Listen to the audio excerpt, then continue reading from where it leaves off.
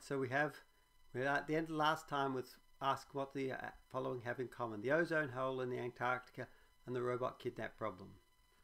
Well, I think the answer to this is you shouldn't use zero probabilities for anything possible. So in the ozone hole case, what happened was that they used zero probability. They said this couldn't happen, so they rejected it, even though it didn't have zero probability. It was just very implausible given what was known in 1976.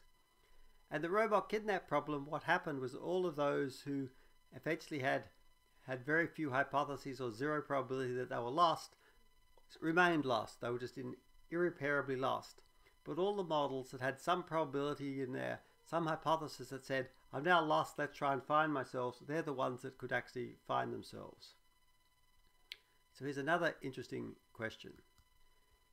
In 2006, the International Astronomical Union defined the planet so that Pluto was not a planet. Before then, people were sort of arguing about whether it was a planet, but they created a crisp definition so that Pluto is no longer a planet. So what happens then is the idea is that strong definitions are actually very useful. So having a definition that we can actually interpret is useful. And then the other question is there a data set that says Justin is a mammal, or Justin is an animal, or Justin is Hozolo? I doubt there's anything that says Justin, where Justin is either Justin Bieber or Justin Trudeau, that says Justin is a mammal, or an animal, or a Hozolo. Holozoa. So why is that? Well, it's because we know that Justin is a person and that people are mammals and mammals are animals, and turns out, all I need to tell you is that all animals are holozoas. And then all of a sudden you know that Justin is a holozoa. You can do inference in here. And it's also Justin is a person but not an animal doesn't make sense because all people are mammals. Okay, so this idea here now that there are some things, although we don't use zero probability for things that are possible, we keep having definitions of things which make zero probability for things that don't do it. So we both want to have no zero probabilities for anything possible. We want definitions that rule out things impossible. Because we really want a planet to be well-defined, because then we can talk about something that some particular thing is now a planet. We see it, we know the definition of a planet, that's well-defined, so we can ask the probability. If we didn't know the definition of a planet, it's really hard to ask what's the probability some is a planet, because it sort of actually doesn't make sense. And so all zero probabilities come from definitions. And what happens is ontologies give definitions, and data that's inconsistent is rejected. So that's typically what happens. We reject something that says Justin is a person but not an animal. And invariably what happens in those is they're actually errors. They're errors because by definition, saying that there is, that this rating is out of range should not be a definition. It's just saying it's just an observation. It should be possible, it's just very unlikely. And so there's something called the clarity principle. We want all propositions we're going to talk about over random variables to be well defined. Someone should know what they mean. So here are some more issues. How can we stop people from publishing fictional data? Well, the standard way to do this is to have standard hypotheses. And one of them is just data is just noise. That's called the null hypothesis, and you just say it's just random, and you've got to see whether the null hypothesis fits. But we could also have a hypothesis that says data is fake.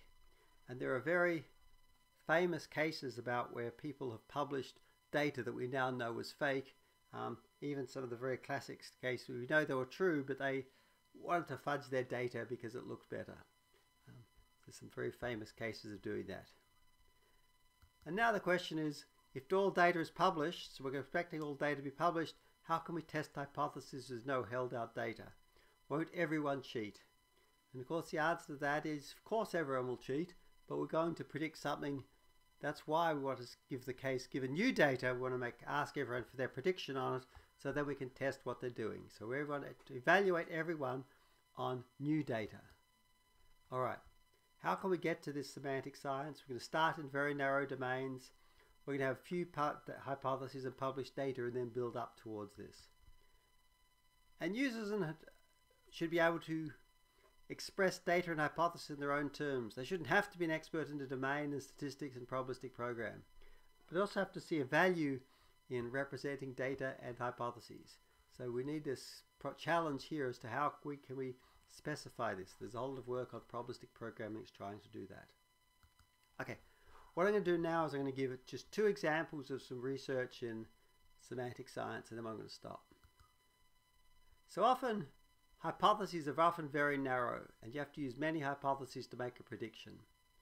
So hypotheses differ in level of generality from high level to low level.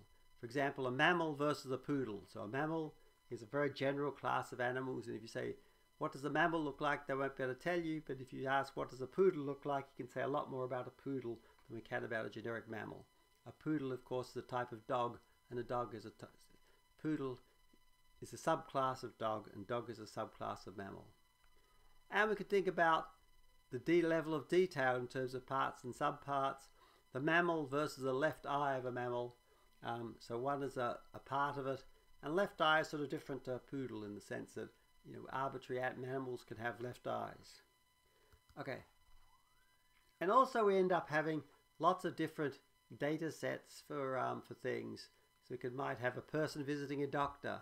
We might have the age, the sex, whether they cough, whether they have a lump. And then when they have a lump, you could actually talk about the properties of the lump, right? We could talk about the leg, you know, the shape of the red, the color, and whether it's cancerous or not. So we can talk about different aspects of the same object. So we need to worry about in here about relations, and we're going to use essentially the same formatting thing you would have learned about in the relational database, about database design. It's important here. And we could talk about a person with cancer.